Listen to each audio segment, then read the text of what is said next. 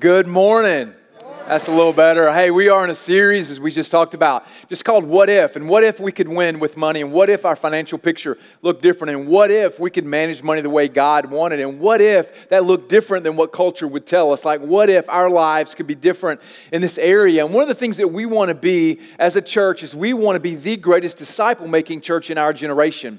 Like, we want to help people look more like Jesus than any other church. And one of the ways that we want to do that is not just in other areas, but in the area of our finances is really important, because all of us have this, have money to spend. We all have this impact our lives. And so we want to just paint a picture for people. And we believe, as Joey just talked about, we have over 500 people right now connected in going through Financial Peace University. And so we believe it's going to be, it's going to be incredible. We believe that God's going to change some marriages. We believe that God's going to sow some seeds in some parents that's going to change future generations. We believe that people are going to make a foundational decisions about their financial future as they get married. We just believe it's going to change and radically change people's lives, no matter where you are on the spectrum. You know, last week we talked about a couple of statistics. One was that 78% of people are paycheck to paycheck.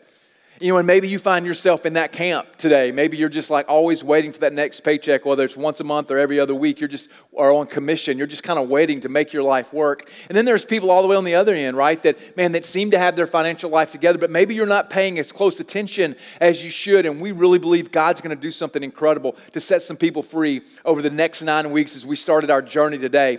And one of the stories that we looked at last week to kind of launch into this was when Jesus just tells a little bit of a story about money.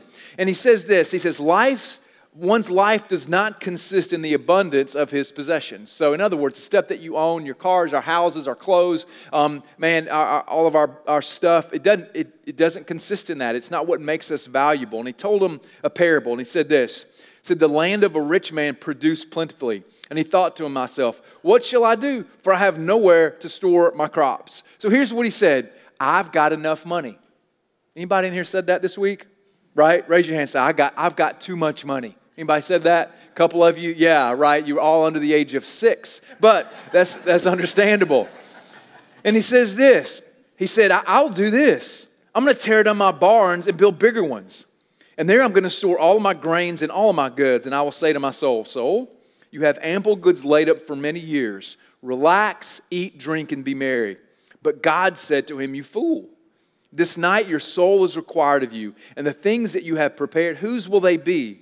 So is the one who lays up treasure for himself and is not rich towards God. And so as we see in this story, what happens is we have two options. Man, we can work in order to consume more in life. We either consume more or we create margin. We do one of two things. We can consume more, we can lean into more, and generally what happens is if we get a raise or a promotion or we make that next sale or we get a windfall, what do? Man, we upgrade. How many of you got the new iPhone XR? You already ordered it right now. You ordered it this week, the new iPhone. See, a couple of you already ordered it because we know how to upgrade. We know how to consume more. It's built into our culture. Or what we can do is we can create margin. And what that means is I provide some room to be able to move and to live the life that God has for me. You know, when I create margin in my life, it means that everything I have is not consumed by my stuff, by building barns and the abundance of my possessions. But I've created margin, I've created space so I can step into whatever it is, the future that God has for me. So it doesn't matter if you're heavy in debt, right? There's a way you can create margin today. Or it doesn't matter if you have no debt, just looking into your future, but you still need some margin to be able to step into that. And we thought, what better way to paint the picture of what margin looks like than to have someone who's actually done that tell their story.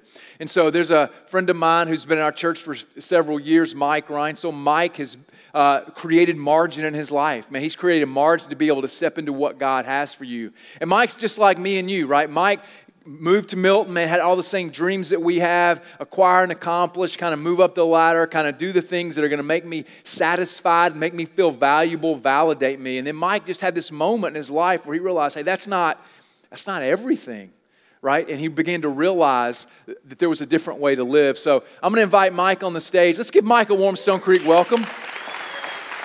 Man, thanks for being here. Let's grab a seat.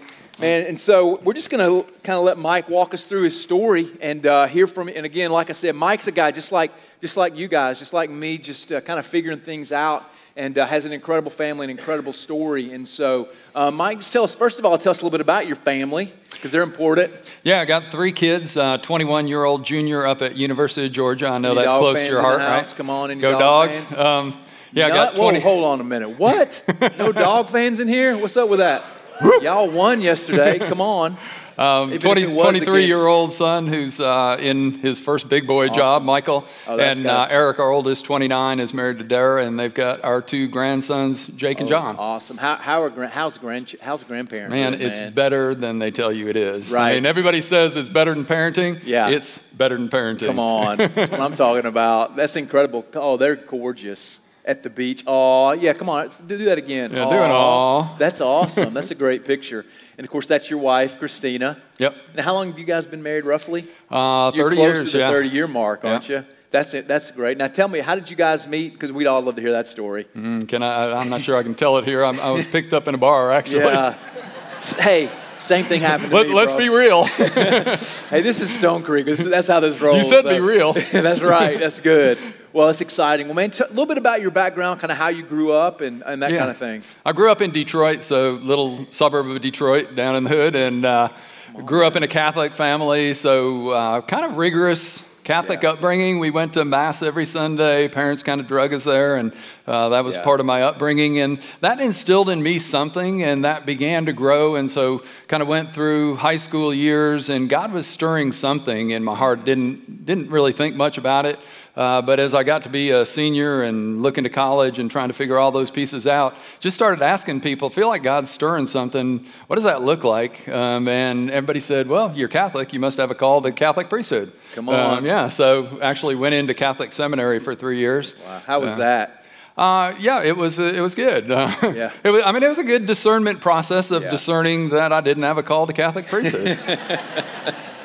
Right. Hence married with 3 kids. Yeah. That's really good. And then from there, you just kind of moved into business and... Yeah, exactly. Kind of transitioned into the business world. And so what did that look like? Because you owned your own business at one point. And...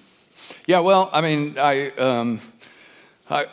part of my conversion story, I guess, is a little bit of that. So in that rigorous Catholic upbringing and all of that foundation and 3 years of Catholic seminary, never did anyone introduce me, that I remember at least, to a personal relationship with Jesus. So I had religion, I had knowledge about Jesus, but I didn't have a relationship with Jesus. And so I met Christina, married Christina, started having kids together, and she looked at me and said, hey, we need to get into a church for the kids. So nearest church to us at the time was Mount Pisgah over in Alpharetta. Went there, and third or fourth Sunday, clearly heard the gospel for what I remember as the first time, got on my knees, gave my life to Jesus, and that began a different path in life. Yeah, well, that's an incredible story, because I know sometimes people miss it. It doesn't matter if they're Catholic or Baptist or Methodist background. Sometimes there's just this awakening. Okay, yes, I'm following Jesus. I'm not just going through the motions, right? And that's when transformation starts happening, and obviously happened in your life right about that time for sure. Yeah, exactly. So I was going through all of that, and as I was beginning to live out my faith, which I just really embraced at that time, I was in a business partnership that, frankly, he wasn't a believer, and so we were not aligned in how we were living life and how we were living in that business. And I just went to him and probably had the conversation you've had with a girlfriend or two, and said, it's me, not you, and we need to break up. So left that business behind, started a new business called Floorworks, flooring business, and God just anointed that business. I mean, it grew quickly. It was really profitable. We were giving away a bunch of what we were making. But more importantly, it was just kind of a place where we could live out our faith. Christina and I as a couple and the business, and it was a place where Christ's name was made known. And so there were 3 or 4 Bible studies that different people led in the business environment. I got to lead people to Christ in my office. I mean, there were vendors and employees and customers that would come in and say, wow, this place is different. I mean, something is different about this place. What is it?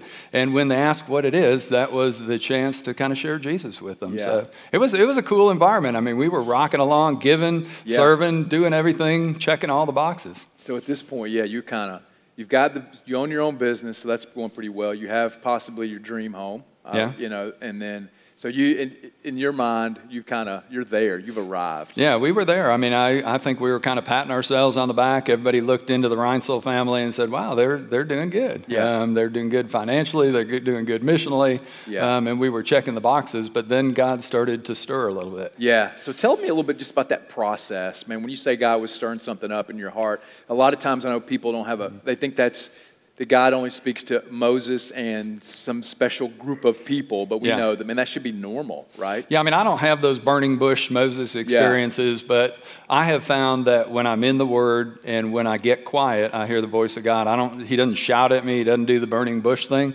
but he'll whisper. And so if I get in a place where I can hear the whisper, I hear the voice of God. So an important part of my life every day is just waking up, getting into the Word, and getting into a quiet place, away from life, away from the thoughts of everything about the day, and just listening. And that's where I began to hear the whisper. So you just had this kind of, it's like a tugging or an impulse, or sometimes it's like, hey, I just want to do that. You just kind of have this sense of knowing. Yeah, it wasn't like a real tangible, God spoke into my ear. It was just more feeling that God was speaking. Right. And so what was the path for that? Yeah, well, always be careful when God starts whispering. The funny thing is I fought that for a while, so I probably spent 6 months battling back and forth with God. Hey, we're faithful. We're living out our faith in this business environment. We're trying to serve in the community. We're serving in the church, checking all the boxes.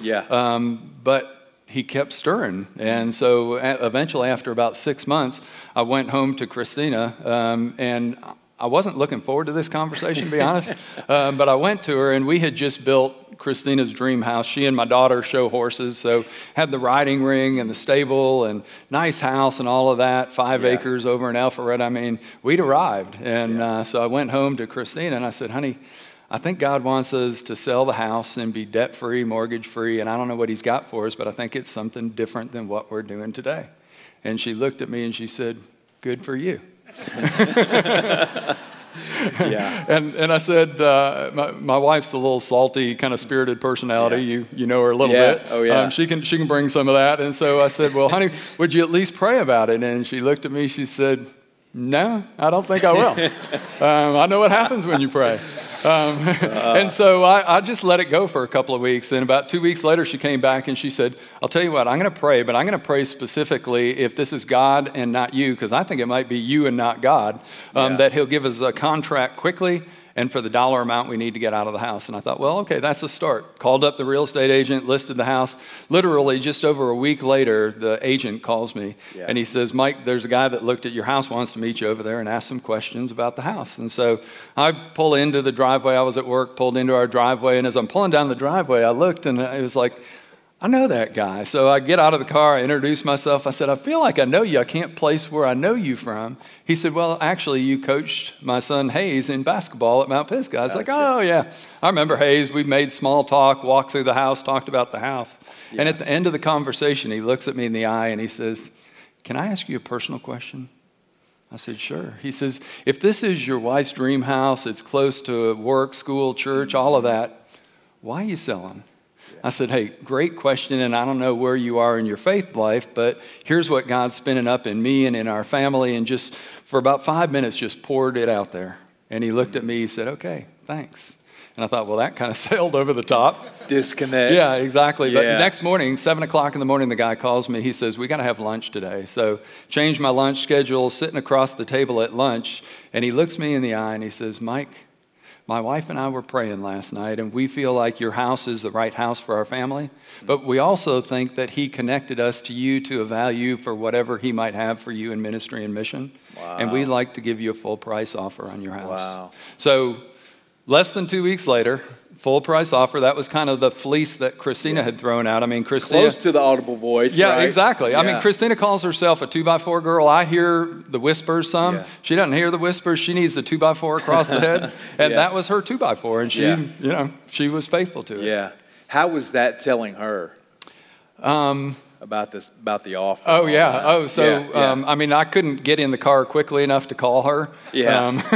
I mean, a little bit, to be honest, a little bit of it was, see, told you so. Oh, yeah. If I'm being real. But a part of it was just celebrating. I mean, I had tears running down my cheek. I was like, honey, you are not going to believe the lunch I just had. I mean, it was confirming that God had spoken. Because, I mean, you hear the voice of God and you say, okay, is this the voice of God? Is it not? But that was clear to her and clear to me that he had a different path for us as a family. Yeah, that's like, here's your signs. That's an interesting story. Tell me a little bit now.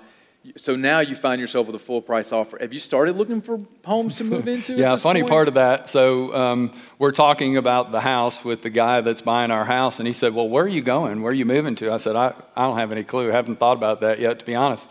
He said, would you consider our house? And I said, well, where's your house? He said, right across there in the subdivision across the street. Ended up, we swapped houses. We took his house as a part of the deal. We then were debt-free. He took our house, and he was not debt-free, but that's his issue. I'm not responsible for him. I'm responsible for me. That's right. That's right. Yeah. Yeah, and so you guys moved in, which obviously I think, man, just seeing how God worked through all that. And so now here you are. You're debt-free, and what happens next? Like, did you have this clear idea, this is what I need to go do? Like, what happens? Yeah, I mean, to be fair, I didn't handle it as well as I could have handled it. So I went to a lot of different friends and I said, hey, what do you do now? What does it look like to go into ministry and mission, feel like God's stirring, and talk to a lot of different people. But I didn't get into the prayer closet. I didn't go to the throne room of God and say, what do you want me doing? And so I went to an executive pastor role at Mount Pisgah, and my business experience and skill sets, you know, they served the mission well, and I had kingdom impact, but it wasn't calling for me. And I think there's a big difference between being obedient to God and following calling. That was not calling versus what I'm doing today. So if you could do that differently, you'd look back and be like, I would take a little more time to actually ask God what he thinks about this. Yeah, exactly. Yeah. I think his opinion's important. And he's shown himself faithful. So now you have your flooring business. So I'm assuming you quit that job and moved into XP. What happens to this successful flooring business is having all this kingdom impact, right? Yeah. So I hired someone to run the business for me. Great guy. He's running the business. I'm in ministry. We're still making the income. Everything's great. We're still kind of serving faithfully, all of that. But then that voice again started to speak, and I was pretty clear that God wanted me to sell the flooring business. Gotcha. And so did you make a lot of money off of the flooring business? Yeah. Well, I had an opportunity to make a lot of money off the flooring business. So had a great offer, perfect people, perfect timing, all of that. And I rationalized, just the human side of me rationalized and said, hey, I can hang on to this business, make that much in 3 years, and we can give more away. I mean, I used all the God tools to rationalize that. And the truth is, I was greedy. I was wanting to hold on to what I was clear God wanted me to release. So you knew that you should sell it, but you didn't. I knew. In fact, I went to a meeting. The senior pastor at the time went to a meeting with him. I was early. He was early for the meeting. We're sitting there talking. He says, hey, what's God stirring up in you? And I said, honestly, I'm a little bit troubled. He said, why? I said, well, I think God wants us to sell the business. And I see a tear run down his cheek. I said, what is that about? He said, God spoke to me last week and told me to tell you that God wants you to sell the business. Oh, wow. And so that was just confirmation from someone that I believed in, I had a similar heart with and for. So yeah. So you sold it? I did not sell it. Gotcha. No, I sold it many years later after the economic downturn and the crash in the housing market, and sold it for about 10% of what I had an opportunity to sell it for at that time. Right. But the cool thing is, in all of that, God has me where he wants me today. And I went a different path. You know, you can look at lots of different biblical characters, and they chose a path different. God's going to fulfill his plan with or without us. And the cool thing is, he decided, I'm still going to restore you and do this through you and with you. So even though we're 90% less net worth than we would have been, that's great with us. Yeah, because So when you sell your home and you're debt free and you have all this free, like, what is that like, man? What does that feel like? Yeah, it's liberating, one. Yeah. It gives you talked about margin earlier. Yeah. It gives you margin to do or to be or to express whatever God has for you. And it just is fulfilling. It's purpose-filled. It's really good. Yeah. Yeah. And then so at this point you sold the home, and so now you're free of that, and eventually the business you kind of divest yourself of that, and you still didn't you have another property? Yeah, I had a property up at Reynolds Plantation up at Lake Oconee. We had bought many years earlier. Nice property, golf course, country club membership, all of that stuff. Yeah. I played golf one time. We didn't even go up there. I mean, it became this anchor in the Reinsel family life that just was increasingly unhealthy. And we started to realize that all of these things, the acquiring and accomplishing, I mean, I was driven to that. I was raised in pretty modest means, and so I was driving, acquiring, and accomplishing, and people were patting me on the back. The world surrounded me and said, "Hey, that's great, well done, well done." And I just played off of that. And then all of a sudden I woke up one day and realized, I don't own my possessions. My possessions are owning me. And that wasn't a very good feeling. Yeah. And so when you went back up there, what was it like before you? Yeah. So I told Christina, we got to sell this property. She's like, "Yeah, I agree, but why do you say that?" I said, "Because every time I cross the threshold of going into Reynolds Plantation, this switch turns on inside of me that wants more." That wants to have a country club, that wants to have the nice meals, that wants to have the golf membership and all of that.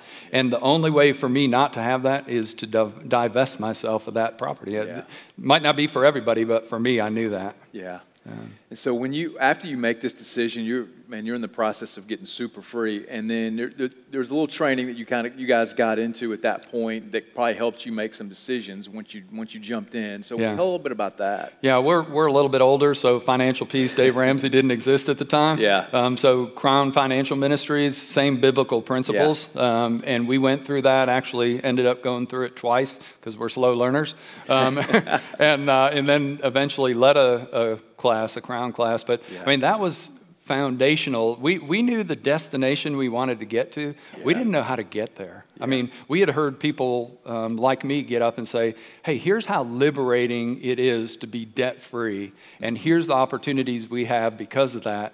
And that really looked appealing, but we didn't know the how.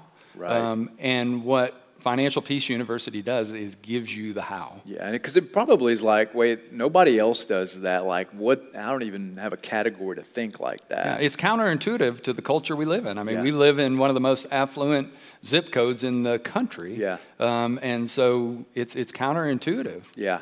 I remember the first house I bought, the advice someone gave me was, hey, buy more than you can afford because you'll grow into it. Exactly. I've heard that. I think probably a lot of us have gotten that advice before. Hasn't always helped. Yeah. So you guys got some training, and of course you're going through Financial Peace now. Yeah. Why would you do that? Because I don't think you always ever get there. I mean, I think it's more of a journey than a destination. Yeah. I think we're always on that journey, and so we backslide. We fall backwards, and it's great reminders. We get little nuggets. We might give somebody else a nugget, but if we don't go through it, we've found over time that we just slide backwards a little bit. What did that do for you and Christina when you went through some training of as far as your marriage goes and how it helped you get on the same page? Yeah, I mean, it's going to sound cliche, and maybe people won't believe it, but it really galvanized our marriage, is probably the right word. I mean, we are closer today, and I really believe it's because we embraced those principles and we were living those principles out in our marriage, and it just made our marriage healthier. It made our relationship healthier. It made it more intimate, more purpose-filled. It was really good. Yeah. And so as you're now kind of on the back end of some of that, obviously you're still in the middle of it, but that part of it you've kind of moved through. Talk a little bit about, the freedom that you've had and some of the blessing that you've had come out of that. I know specifically in there with your kids, you've had some incredible blessing. Yeah, that's probably the biggest piece. So you try and invest in kids, everybody. How many people have kids out here? Yeah, everybody. A lot of you guys. So you're either a kid or you got a kid. And you want your kids to get it, right? I mean, we feel this joy, this purpose all in our lives, and we want our kids to experience the same thing. So recently, our son moved to Dallas, Texas, he and his wife and family, and they just recently moved back, and they were looking at houses and so forth, and they made a decision to buy a different house than I kind of steered him toward. And when I asked him why, he said, Dad, Darren and I want to be debt-free in 7 years, mortgage-free in 7 years. And we can do that with this house and our current income. Yeah. So that was really cool to see. And then... what a great legacy. Yeah. Our daughter, Carly, who is up at University of Georgia. Did I mention that? Yeah, yes. Did I mention that they won yesterday? No. Yes. We won't get into all that. So our daughter, Carly, I was talking with her recently, well, not recently, but last summer. So she wanted to do this international study in Europe. And who Christina, doesn't, by the way? Yeah, exactly. Come on. Did they even have that when we were in college? What? Yeah, so I said, Christina and I were sitting there with her. I said, Carly, you know, I would love for you to be able to do that, but I don't think we have the margin in life to be able to do that. So I think it's a no. And she says, well, I'll pay for it. And I was like, well, how are you going to pay for it? She says, I've saved money. Christina's like, well, you do the equestrian thing, you do school, you don't have time for a job. Where'd you make money? She says, well, you give me money each month, I've saved it all. I got enough to go. And so Christina looks at her and she says, we're obviously giving you way too much money.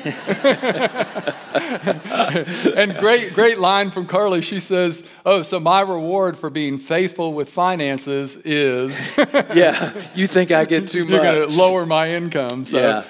That was a pretty cute conversation. Yeah. But in that conversation, we're talking with her, and we find out, didn't even know this, that she's tithing in the church up at Athens Church that she's at, and just incredible things that we didn't even know were going on. And she's saving money we didn't know she was saving. Yeah. And then our middle son, Michael, was talking about, I've had lunch with him on Friday, and he's talking about these boxes that Christina got when they were kids. She went to Container Store, these boxes with 3 different drawers. So the top drawer was tithing or giving, second drawer was saving, third drawer was spending, and they had to do that in that order. Yeah. And he's talking about how he's living his life that way because of something as simple as, you know, a Container Store box. So it's cool just to see you investing in them and that paying dividends. Tell a little bit about Carly and giving. Like, why does she do that? Yeah, I asked her yesterday because I knew we were doing this, and I said, Carly, tell me why you give. And she says, because you taught us to. And I said, well, wait a minute, give me some more meat. She said, there's no more meat. You taught us to, and that's why I do it. Yeah. You're like, here's another 20. No, I mean, it's not that complicated, right? Yeah.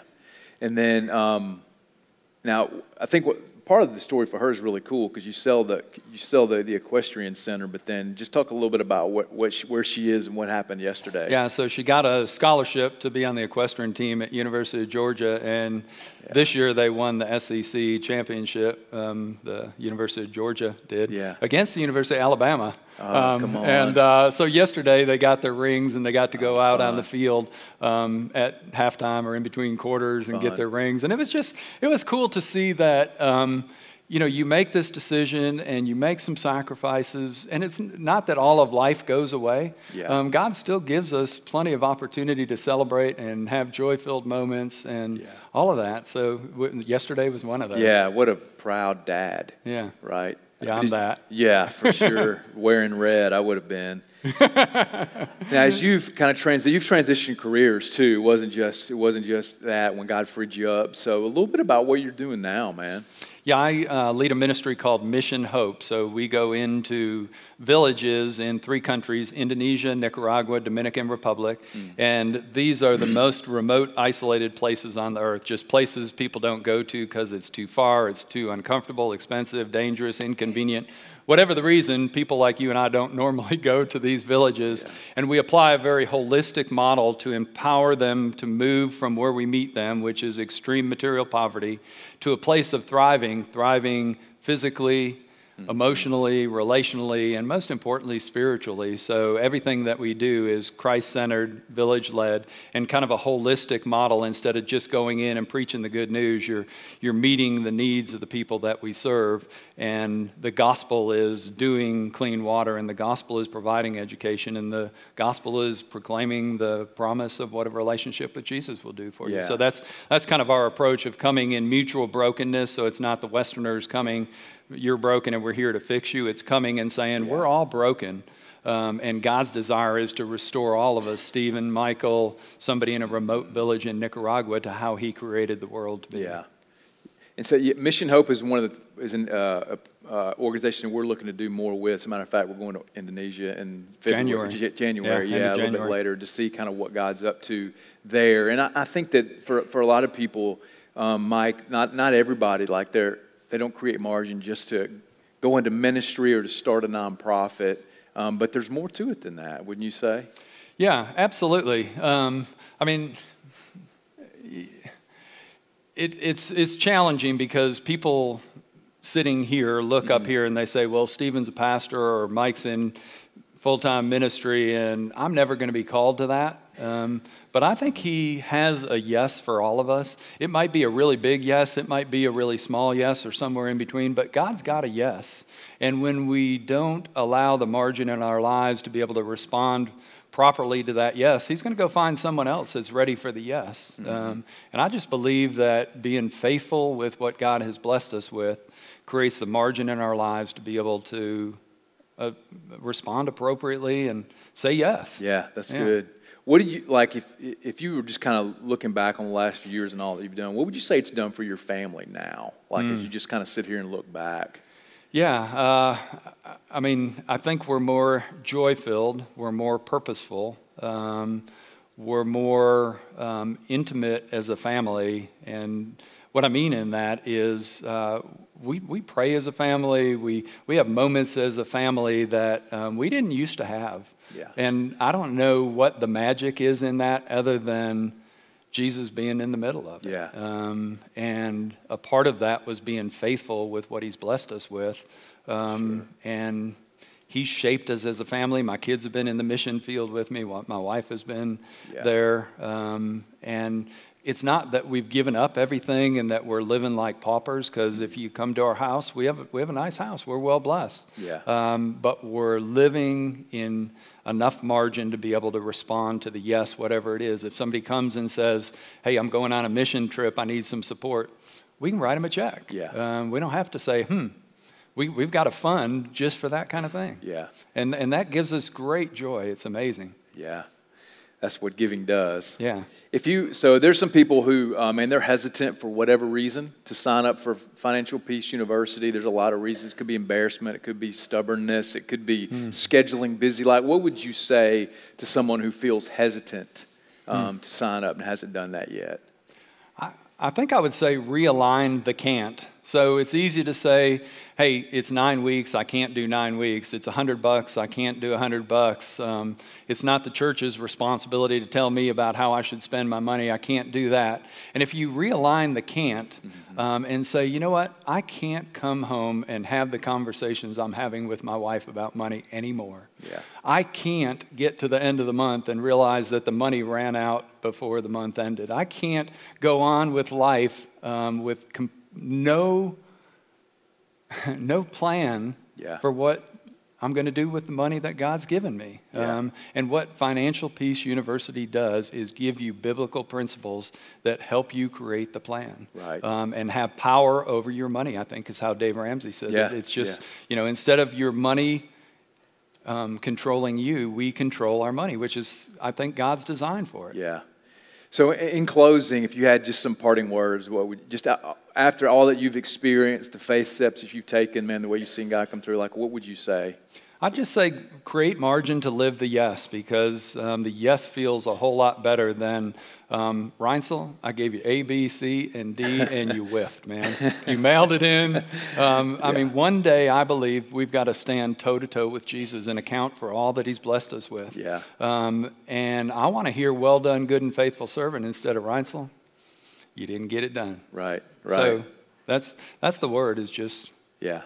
That's good. Well, man, thank you so much for your story and for sharing with us and opening up to us. Let's give Mike a round of applause. Yeah, absolutely. Thanks, man. Thank you very much.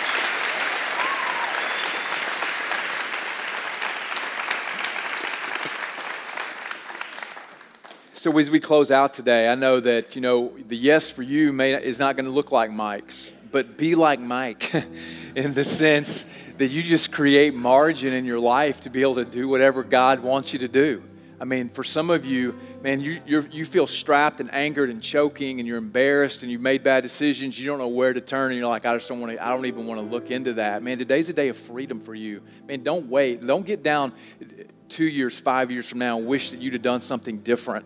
Man, today's the day for you to get signed up. Man, you're going to be in a class with, over 500 people from our church, and I'm certain after today will be over 600, man, where you can have an opportunity to learn what God says, to invite God into your finances so that you can have a plan.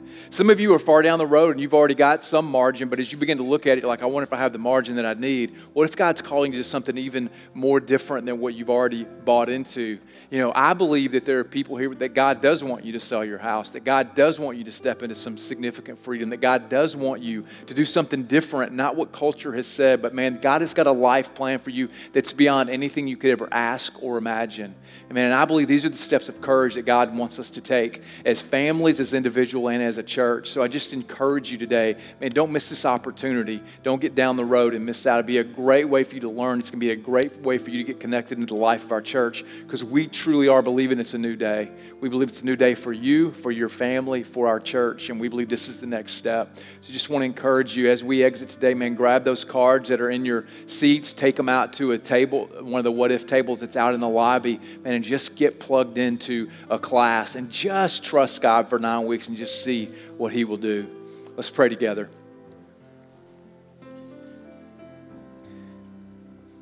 God, you own it all, of course, and so we just look to you now to, man, thank you for the way you've blessed us, man, to live in a community where we have just so many nice things. It's a blessing. We're grateful for that. But God, help us to never be settled that that's the end of our lives, that that's the goal, that's the terminating point. But that, God, you've called us to something bigger, something greater, something that has purpose and something that can last, to lay up treasures in heaven. And God, help us to never get so short-sighted. Help us to never get so caught up in the moment that we forget that. And so, God, I just pray for freedom now for families. God, I believe that there are some families now that are going to look back on this time, on these 9 weeks, and they're going to recognize it charted a different course. It moved them to a different future, and they'll be able to help lay the groundwork maybe for their marriage, God, as they're thinking about getting married today. Or maybe there's some parents here, and they need to sow some really good seeds in the lives of their kids so that as their kids grow up, they understand what it means to be faithful to God and to understand God's blessing in their life. And Lord, I believe that's this time period. And so, God, we just ask for your favor. Lord, thanks for so many families and so many people that have signed up and that have just made this commitment to you to understand more about what you say about finances, about our stuff, about our treasure, and ultimately about our heart. God, I pray you rescue some marriages these 9 weeks. God, those who may be under some stress, tension, anxiety over a lot of different facets, but once they get on the same page with this, God, you're going to save them and rescue them, God, that you're going to help people know what career to go in, God, that we would have people that would even change careers based on what you're doing in their lives. And God, for people who maybe need to be called out to start other movements, other churches that look just like this one, that God, these are the days where you laid the foundation for that. And God, we're grateful. Thank you for all that you're doing, for the transformation that we've seen. But God, we ask for more. And we just pray in Jesus' name, amen.